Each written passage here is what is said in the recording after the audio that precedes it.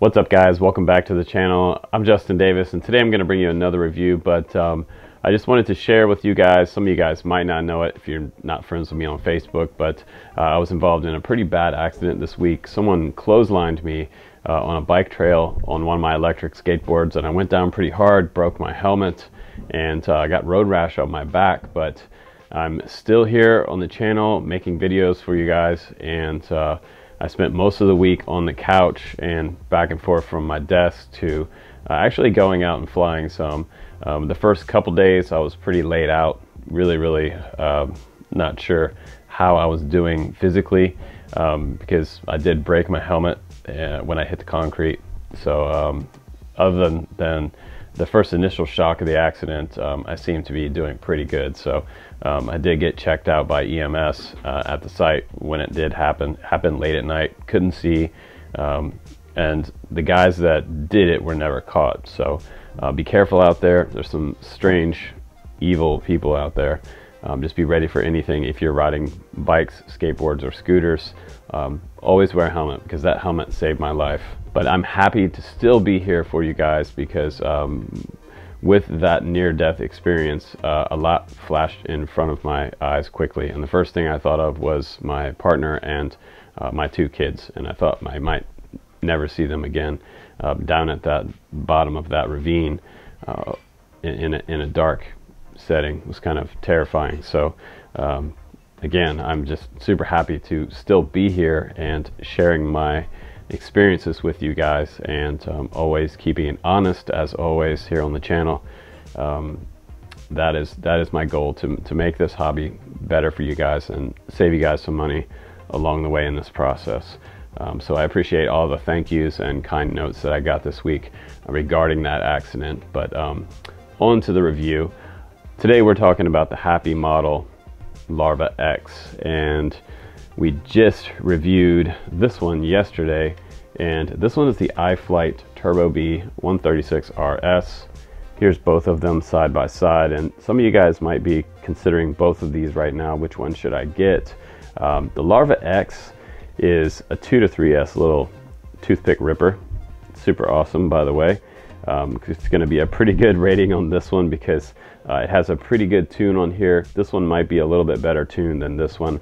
We're going to push this one to the limits today. I'm going to really give it some high throttle and try to trip out their tune and see how well it handles some high G's and some of those freestyle maneuvers that this is supposed to be able to do.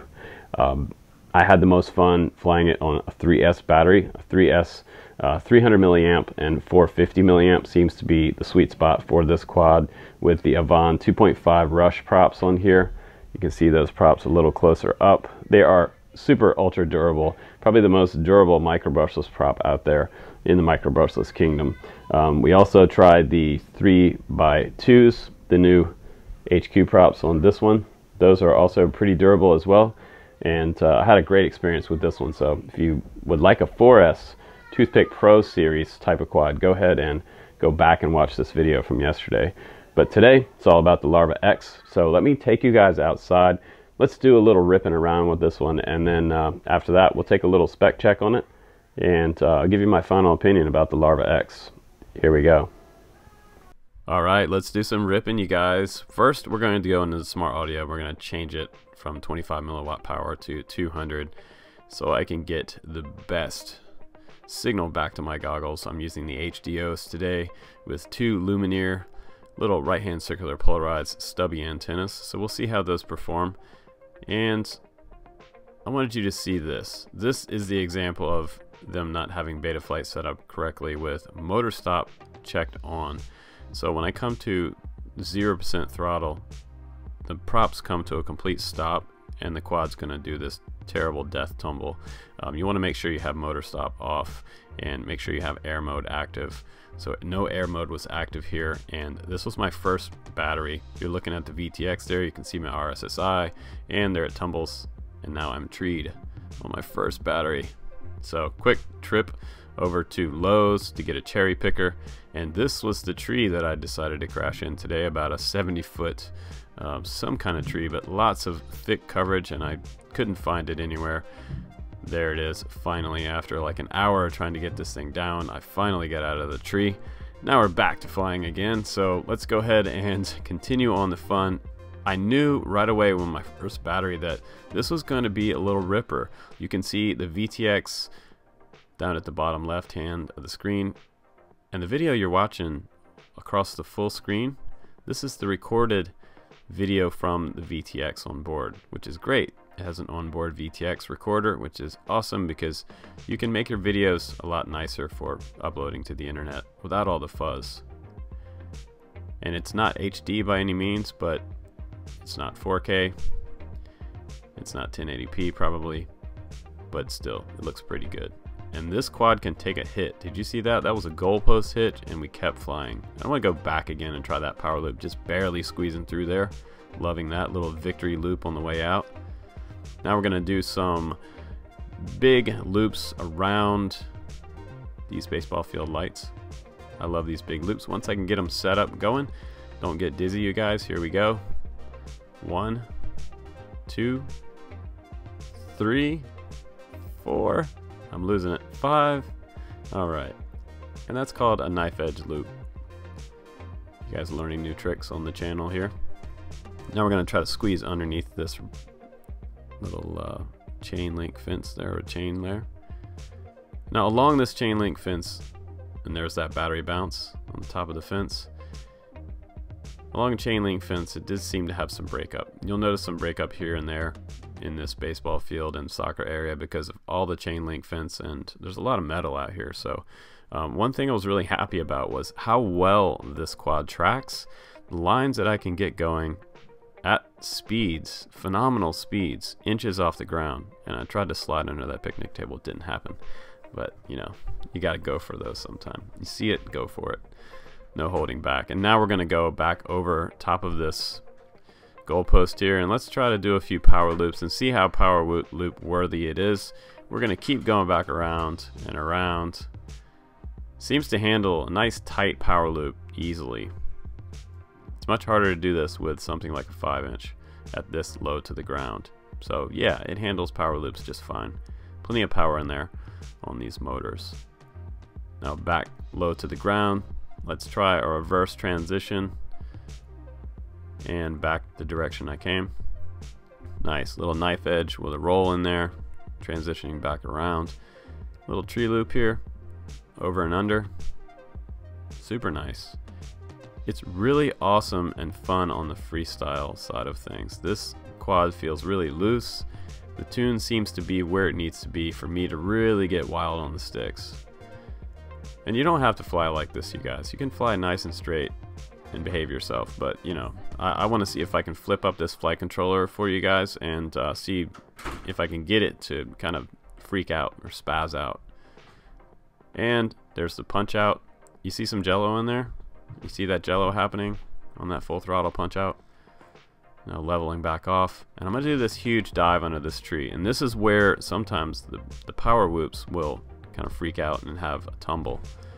They'll have what's known as washout, and this quad didn't seem to have that, so I'm going to go back down here and back around, back under the trees. Loving the lines I'm creating with this quad. Super fast, tons of control, lightning speed accuracy on the sticks. I'm actually liking this quad a whole lot. This is a lot of fun to fly this one.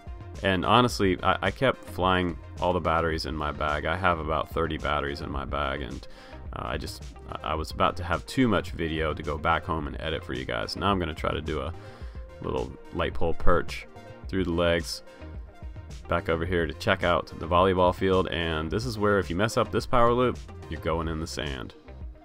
High stakes power loop, made it back under. Nice. Let's go for another one by this tree. Handles power loops low to the ground really well. Back through my legs there. And a victory roll. Let's try a power loop myself. Come on, come on. Make it. Oh, right into my leg. Ow. That hurt. Now back out for one more battery. I can't stand it. I gotta go again. Loving the lines and the speed of this quad. Super fun to fly. You guys, if you find someone that has this quad, fly it. It's awesome. It's really, really awesome. The Sailfly X was good, but this is even better. And little knife edge across the field, trying to get in there. Let's come up and over. Nice, back down to the street over here. Going for another power loop, back under this tree. I love the punch out. It feels great on 3S. That's my preferred battery of choice. The 3S, 300 milliamp. Try to do a transmitter landing here, didn't work out. Let's go back to the studio real quick. Let's go ahead and do the spec check. Today we have 2 to 3S batteries on this quad. Don't try 4 because the 1103 motors might not handle it. 100mm wheelbase, and it is 3mm unibody on the bottom with extra support struts down here, which is kind of nice. Happymodel branded motors, and those are 1103 7000 kV motors with 2 bolts on top. You will have to bolt these motors down. We have Phillips head screws on the bottom. Not my favorite in the world, but they're easy to take on and off. FrSky D8, FlySky Crossfire available. XRSXR, and we have DSM2X also available for Spectrum guys. My favorite props were the Avon Rush 2.5 inch props, super durable. These are like skateboard wheels. Diamond 200mm Vtx with DVR and 640 by 480 recording down to AVI video format. 2 buttons here. One is the record button, and your SD card slot is over here on this side. I did have some damage, however. I broke the front end of my canopy. Right there, you can see it separated. Also a dipole with IPEX connector. I'm going to show you what antenna you should upgrade to at the end of this video. Plug and play motors on the bottom, and the XT30 right there for max power coming out of the power system. CrazyBee F4 Pro V3 flight controller, and D8 SPI FrSky receiver on mine with 10 amp ESCs. And I'm running the Runcam Nano V2 camera. That's my camera of choice right now over the Cadex Turbo EOS 2 camera that's out there on a lot of these micros. This is the one I like.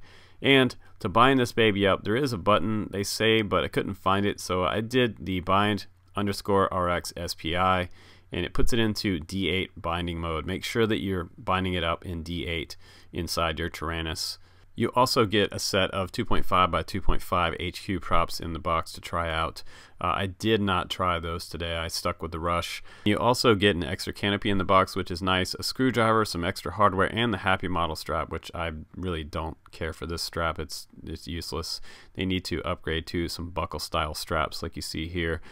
Let's go ahead and put it on the scale here and weigh it, and I'm getting right about 51.5 grams.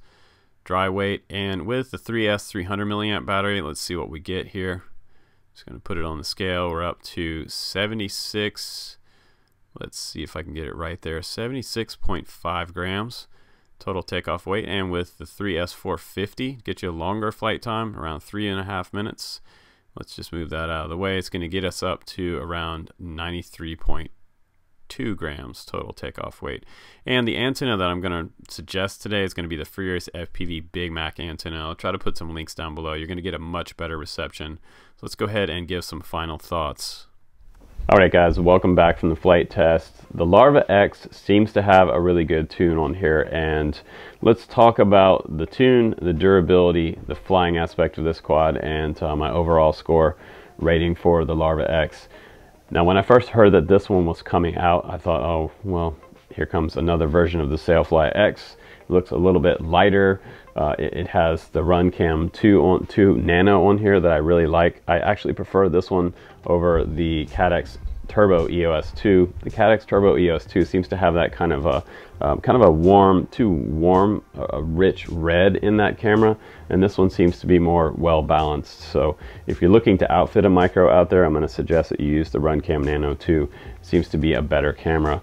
Now I also like the VTX on here, that it does have a smart SD card, micro SD card option on here to record your videos.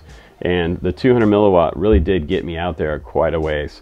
The tune on here, I would say, is about 80% good, right above about 80 to 90% throttle. In the hard turns, it does start to wobble and shake a little bit and shudder. That might be because of these larger props on here, the prop wash that it's going through, but I was able to trip up the flight controller, so you need to know that. I will share my Betaflight CLI dump down below for you guys, because honestly, they had some things set in here inside Betaflight from the factory that needs to be changed. Like motor stop was on, so that means that when your throttle stick goes down to 0, you get 0 throttle in the props and your quad will tumble backwards. And that happened to me on the first flight. 30 seconds into the flight, I treed it. Yeah, I had to go to Lowe's and spend about $40 on a cherry picker to get this quad out of the tree. So beware of that when you get this in the mail. First thing you need to do is make sure air mode is active and turn off motor stop. We haven't been using motor stop since probably 2014. So make sure you do that. Plus, when you arm the quad, it lets you know that the motors are armed, and disarm, they're going to come to a stop. So I think that it's a fairly durable frame. I did bang this one around quite hard, and I think these props are probably some of the most durable micro brushless props out there in the micro brushless kingdom. The Avon Rush props are just like, I mean, these would be the skateboard wheels of micro brushless props. You can bang these to the end of the day and they will still fly. And the Tune does handle a little bit of scratch and dent on these props. So you have some good props that come along in the box. You can also try the HQs that came along in the box as well. But my preferred prop of choice on this quad is the Avon Rush. So I have to say my overall feeling about this quad is that it's super fast, super nimble, and I found myself trying new things that I've never tried before. I was doing battery bumps on the top of the fence out there in the field and trying to kind of perch on top of this light pole, playing around with this quad. It's super light and you can get away with a lot because of the power system on here. The power to weight ratio is really, really nice. So you have a durable quad here, one with a fairly good tune on it as well, and something that you're really going to have fun on 2 to 3S. My preferred battery today was the 3S 300 milliamp battery, getting me just under 3 minutes flight time. And if you want more flight time, you can add all the way up to a 550 on this quad and still fly a 550 milliamp. Get a little bit longer cruising time if you're looking for that. But thanks again for watching this review. I'm going to rate this quad at about a 4.8 out of 5. So this one does score pretty high, taking a couple points off for just maybe a modest tune on here. It could be a little bit better, but I think overall they did a good job on the production version of this quad. So if you're looking to fly the production version, go ahead and snap one up at the link below. You're not going to regret the purchase on one of these. It's pretty damn awesome. I'm Justin Davis, guys. Take care, be well, have a great weekend, and I'll see you on the next one.